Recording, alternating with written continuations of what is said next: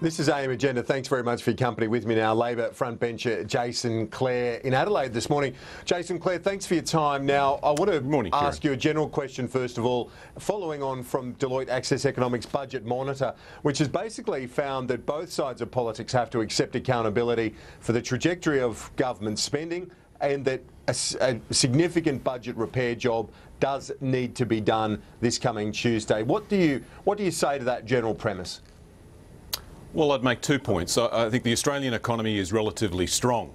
We've got low unemployment, low inflation, low interest rates, and our debt is relatively low compared to other countries around the world. We do need to bring the budget back to surplus, and that involves making tough decisions. We made some of those in government. This government will have to make decisions like that as well. But the basic point that the opposition is making is don't break your promises. Tony Abbott made a lot of promises during the election. People have a right to expect that he'll keep those promises, that he won't cut education, that he won't cut health. He promised not to do those things, and we'll be holding him to his own words on budget night next week. Mr Hockey says it's wrong to say that the government never promised new taxes, given that there was a company tax levy as part of its paid parental leave scheme. That is true. There was that levy already in place as part of their policy, wasn't it? Well, that's true. Kieran, even members of the Liberal Party are saying that this is a broken promise. People are saying they expected Tony Abbott, when he became Prime Minister, to cut taxes, not increase taxes. People are saying, where's Tony Abbott? This is like attack of the body snatchers. The man who said he was going to cut taxes is now saying he's going to increase taxes. This is ridiculous. And if Joe Hockey thinks that he can say this is not a broken promise, then it'll hurt his credibility as well as Tony Abbott's. What do you think of the idea of $10 billion into infrastructure, including $5 billion? This is what Fairfax is reporting this morning, that $5 billion would be into a fund for the Treasurer to access and use as bonus payments for the states to recycle their assets, to regenerate their assets and make them more productive and contribute to growth. Do you think that that is a good initiative?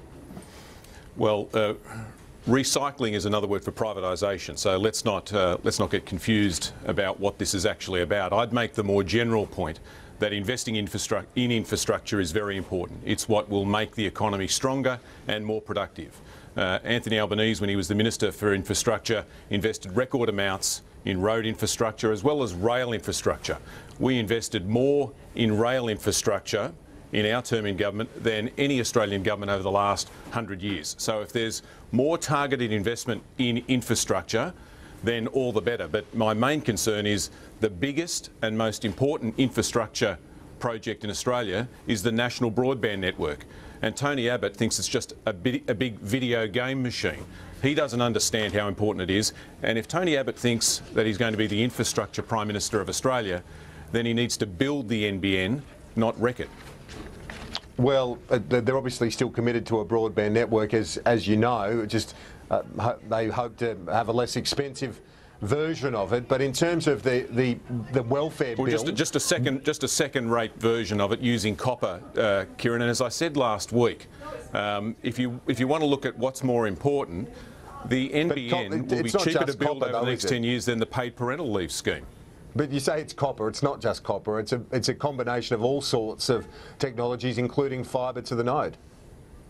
Well, and what does fibre to the node involve, Kieran? It means building fibre to the end of the street and then using copper to your house. It means using 20th century technology instead of the technology that's going to set us up for the future.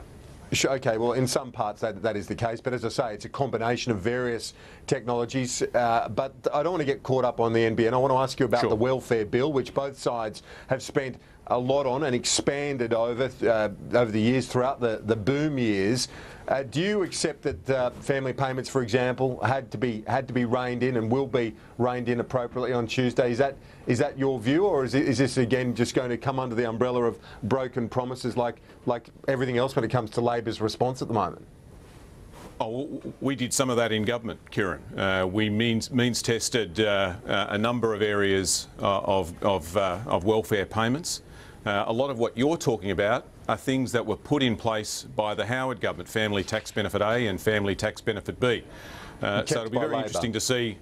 Yeah, that's exactly right. We made changes to them, but it'll be interesting to see whether Tony Abbott gets rid of them on Tuesday night. Okay, so that didn't give much of an indication, though, as to whether or not you think they should be, because if it's going to be put on a sustainable footing, as you know, there are these big spending initiatives like the NDIS, school funding and so on over coming years. Do other areas of spending, like welfare, have to be reined in given revenues not coming through as strongly as it did throughout the boom years? Well, Kieran, you've got to run a ruler over all of these things and make sure that the budget is structured in a way to make sure that you've got enough revenue to make those payments. Now, we're not in government. We have to wait and see what the government proposes next Tuesday night. But the fundamental point that we will make is, Tony Abbott, you made a lot of promises. You promised to keep your promises. Don't let this become a budget of broken promises, and that's what we fear is going to happen on Tuesday night. Scott Morrison has told the Daily Telegraph that there will be a $300 million windfall for the budget from closing detention facilities which aren't needed because the border protection policies have worked. That is, well, obviously there's the human issue of saving lives at sea and less boat trips, but also in terms of the bottom line, this looks like it's going to be a windfall to the government as well.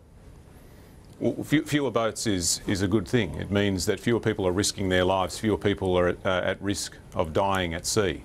And I think most objective analysis would say that the PNG agreement has been fundamental to that, by telling people that if you risk your life at sea, you'll be resettled in Papua New Guinea. It's reduced significantly the number of people who take that risk and get onto boats. And if that has an advantage in terms of the budget, then terrific. But the fundamental good here is it's reducing the number of people that are risking their life on leaky boats in the middle of the ocean.